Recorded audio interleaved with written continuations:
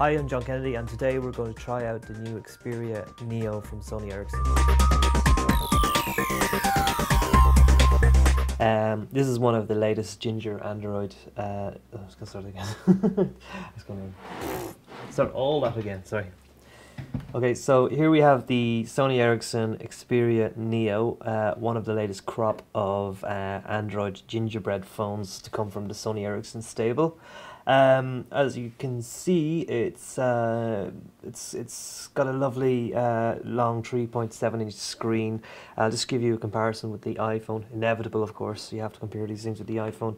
The screen is just about half an inch longer than the iPhone screen. So, in terms of comparisons, though, again, just to show you the body of the Xperia Neo, it's mostly made of plastic, but don't let that put you off. It's got this lovely blue tint to it.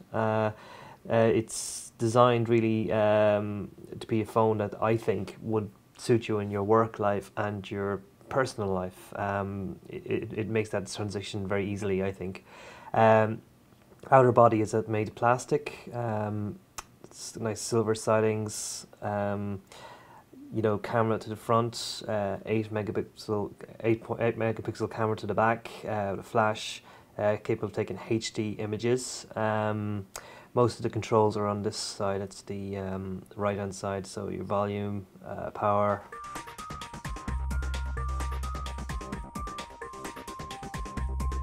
Yeah, just by comparison, the Sony Ericsson Neo, it's got this beautiful, nice blue tint to it, but it's mostly made of plastic. Now, you could say, well, how does that compare with the iPhone, which is all metal and glass? And I would say, you know what, it makes it a bit more robust, actually, because I would be more comfortable dropping this and it surviving than dropping this without its bumper. So from that point of view, don't let the plastics feel to it put you off, because inside of this is actually a very, very good phone.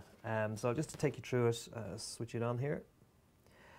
Basically, it's classical Android experience, Android gingeroid experience. What I love about this is its timescape technology. So all your messages will just, whether it's Twitter or Facebook, etc., will all just flutter up here on the screen. Then you can shift along into the media center. As you can see, your music. It's got a good.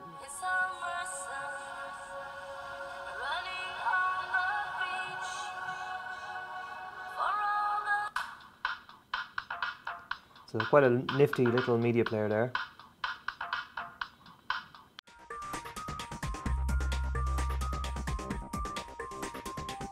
What's nice about the camera is it's got all this technology going on in it. It's all the functions you'd expect on a typical camera are here. So you can say move to automatic flash, fill flash, red eye reduction, which is quite a nice snazzy feature.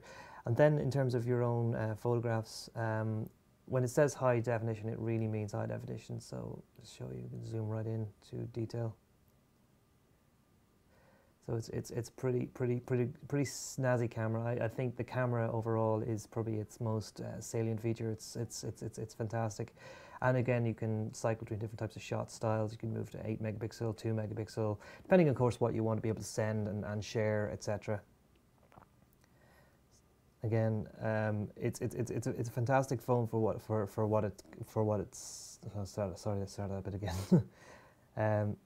It's a very robust little device, I have to say, and I think one of the other knockout features I found was its battery life. I thought in terms of battery power, it actually, I managed to get 2 to 3 days on a trot with this, which is quite good, whereas most smartphones on the market today, because of their big screens, etc., tend to just eat up battery power. So it's very good for the internet, for social networking, you name it. It's pretty fast. It's capable of about 7.2 megabits per second. So if you really want a good smartphone that is capable of doing all the things you need to do to live your digital life, but also live your own work life, you can integrate easily your business messaging, your business contacts, and then just move on and live your digital life. I think the notion of people carrying more phones than they need is a bit stupid at this day and age. So what you want really is a good smartphone that helps you to work and play at the same time, and I think the Sony Xperia Neo can do it. And there you have it, the Sony Ericsson Xperia Neo.